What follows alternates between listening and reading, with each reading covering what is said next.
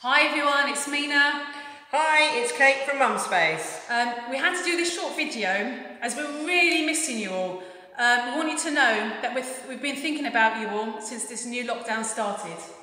We're very aware that lockdown is a really difficult time for parents, us included, and so we're just going to share with you now 6 ways that you can support your own well-being as a parent. As another lockdown starts, we want you to know you're not alone. It's really normal to feel anxious and worried about things that you feel you can't control.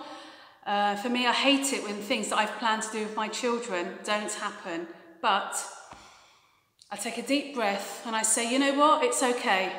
I can do the activity another day.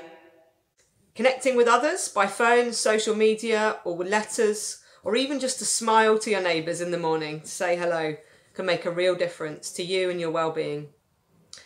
When I walk to school in the mornings, I love saying hi, morning, how are you to people.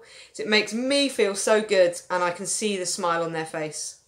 I've received postcards and letters from a couple of friends in lockdown and I've tried to write back to them because it made me feel so good to hear from them. Don't be afraid to pick up your phone, to text or to call people when you feel isolated, alone, or you're feeling like you're not coping well. You'll feel better, and probably so will they. We are always busy running around our children, but when was the last time you did something for yourself?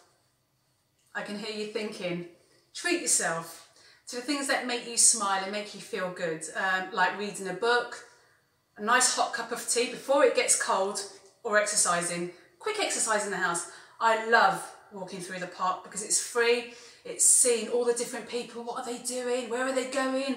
The birds and the sky. That makes me smile. Remember, you've got to look after yourself and recognise you are doing your best, and that is good enough.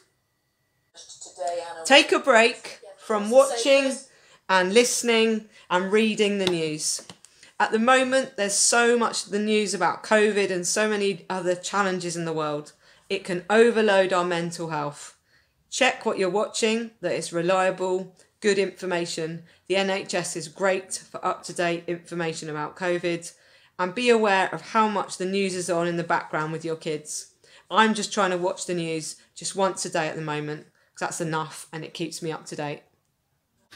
Being active is a great way to relieve your stresses, your anxieties, and it can help you sleep better. You're still allowed to go out with your baby or toddler to the park for exercise every day.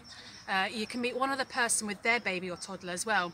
And you can still take your children to the playground as long as you're socially distanced. For me tomorrow, I'll be meeting my friend for a walk in the park because I haven't seen her since March.